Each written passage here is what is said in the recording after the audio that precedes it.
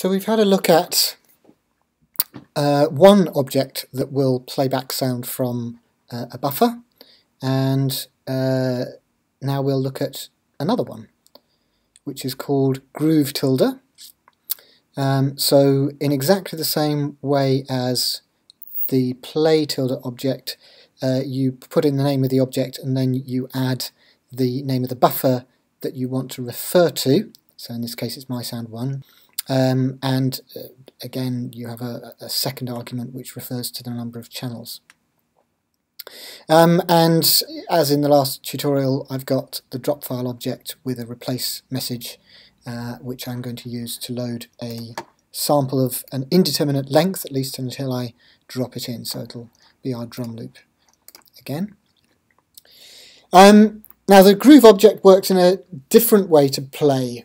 While play requires an object to drive it, so that was the line object or the phaser, and those send values which tell play which millisecond to play. And so of course if you count up the milliseconds, then you tell play to kind of read through the file. Groove doesn't work like that. Groove is much more like the sfplay object insofar as you specify a rate at which it reads back and tell it when to start and when to stop, and perhaps where in the file to read from. So might be from 0 milliseconds right at the beginning, or from 2 seconds or 3 seconds if you wanted it to start further into the file. So that's what we've got down here. We've got, first of all, a message which tells the groove object what rate to play at. And the sig tilde object basically spits out a number that's given as an argument or sent into its inlet constantly. So it's, in this case it's sending out the number 1 44,100 times a second, because that's the sample rate we're using. And that is telling Groove constantly what speed to play back the sound file at. So when I get it to play, then we'll hear it play back at normal speed because it's a number 1, in exactly the same way as the sfplay rate parameter. As I said before, you can specify a point at which it starts. So unlike sfplay, it doesn't receive a message from the toggle object or a 1 to start or 0 to stop. In this case, you're just sending it a message to tell it where to play from. So in this case I'm telling it to play from millisecond 0, which, having loaded the file, it should do. And so it plays all the way through to the end of the file and then stops. We can imagine actually that Groove is continuing to play something, or in fact nothing, beyond the end of what we had in the buffer. It's constantly being told to read, but obviously we've run out of sound file. So we have similar functionality to the sfplay object, so I'll just move this along a little bit so I can fit stuff in. We have a means of looping, so I can say loop, send a message, loop, and then either 1 for start or 0 for stop. So if I do that, it tells looping to switch on. So I'll do that, and when I press 0 now, when it gets to the end of the buffer, it'll loop back and play it again. It might be that we want a means of turning looping off as well, so what I'm going to do is to use our friend the wildcard again and use a toggle to say it's sending a loop 1 at the moment, a loop 0 tells it to turn looping off, and so when, in this instance, when it gets to the end of the buffer, it stops. But if we had looping on and we wanted to stop the sound, then instead of a 0 message, we send the message stop.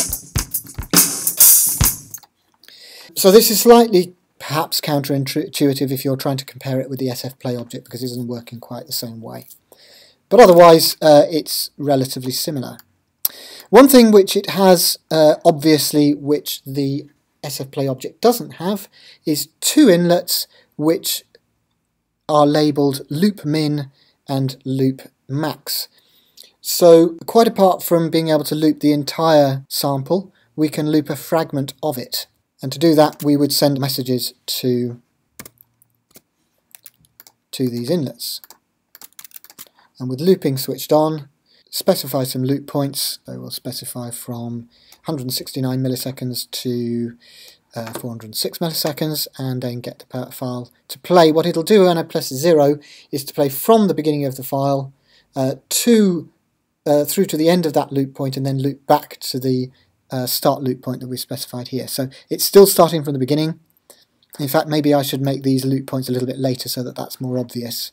So I will make it from 1443 to 1765, or maybe a bit longer. Okay, so it started at the beginning and then loop to those points. We could actually get it to start at the beginning of the loop point and just play the loop, and we can do that by sending the message start loop. So we do that, and it just starts there. So that's the groove object in BASIC.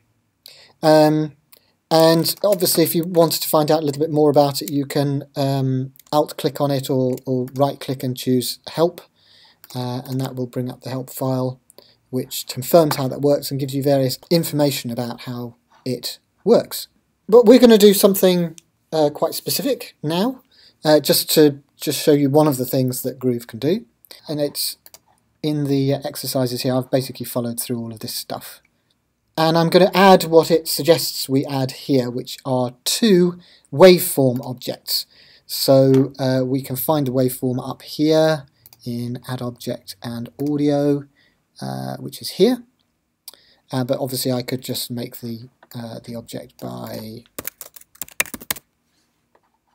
writing in like that. So we have two waveform objects. And currently they're not referring to any particular waveform, but just as with the groove tilde object and the play tilde object, you can tell them which buffer to refer to.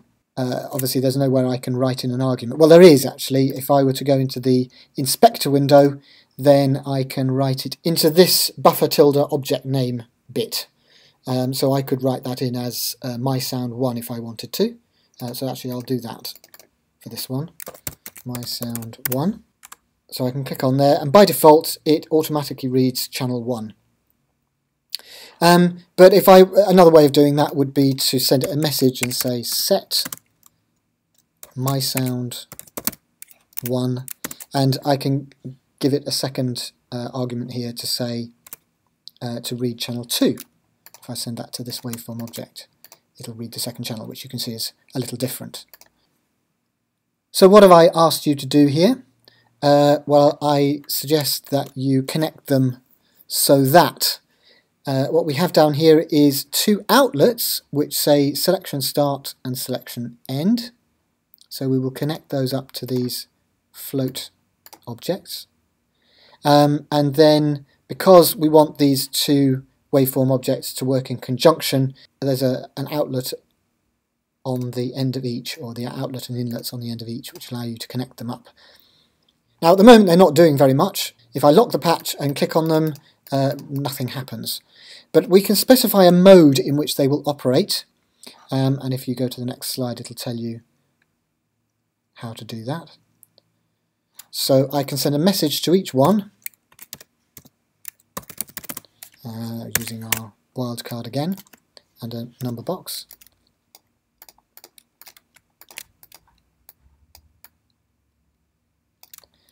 And if I choose mode number 1 and hover over here, then you'll see that my cursor changes to a select cursor. If I choose number 2, then it changes to a double arrowed cursor. Number 3 is a hand, and then number 4 is a crosshairs for drawing. We won't use that one yet.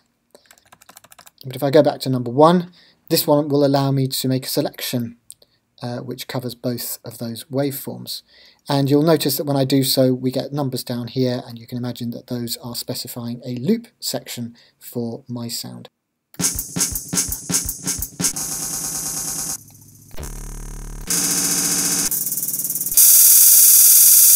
Which you can have some fun with immediately.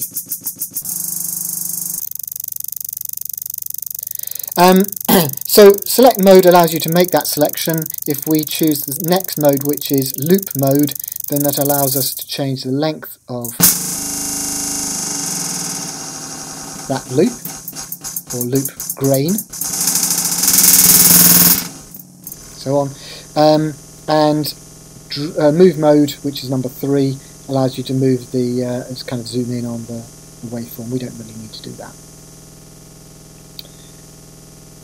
So you could hear that I was creating a looped grain there and then moving it around manually with the cursor. But what happens if you wanted to provide a kind of, I don't know, granulation effect maybe, or a granular time stretch, as I've proposed here? So we'll do that. I've said, using a line and a plus object, effect a granular time stretch over your sound file. So first thing, you need to use a line object. So here we're using a line non-tilde object. So this is a line object that's working in control domain rather than signal. But broadly it works in the same way. It's just that you can't use multiple lines within a single message. There is a way of doing that, but we won't worry about that right now. So I'm going to connect this to my selection start point. So I will say we want this to read from, say, the beginning of the sound file to the end of the sound file, and I remember broadly that the end of the sound file is approximately 3,500 milliseconds, and I'm going to do that at over a period of 10 seconds. So it's going to take longer to read through than the length of the file, and I'm going to connect that to line. Now if I click that now, what happens? Well, it starts reading through, and because it catches up with the end loop point and it kind of drags it along with it. But you saw that it wasn't moving the end loop point until such time as it caught up with it. So what we can do is to specify an offset from our start point, and we'll do that using the plus object. And I'm going to work in integer mode. It doesn't really matter too much, I think, for the purposes of what we're doing. So if I send the output of line, which is sending the changing number as it walks through the file, to there, I can then connect that to the selection end point and give it a constant rate, which I will do. So we'll say we want our grain to be 100 milliseconds in length. So I'll lock the patch, and you will see when I click this that we now have a selection which is a consistent length, and it walks through the file over that 10 seconds. And of course, if I then send a number box to this plus object, then we can change the size of that grain either over the course of the walk, or just kind of leave it as it is. So let's have a listen to that.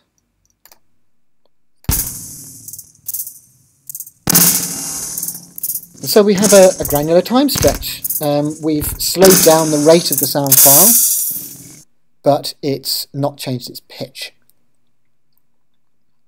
So that provides you with an introduction to the groove object. You could use it just as we used the SF play object earlier, to simply play through a sound file, or to loop it as we've seen. But you can also do some other things related to granulation, and we'll probably look at granulation in more detail in due course.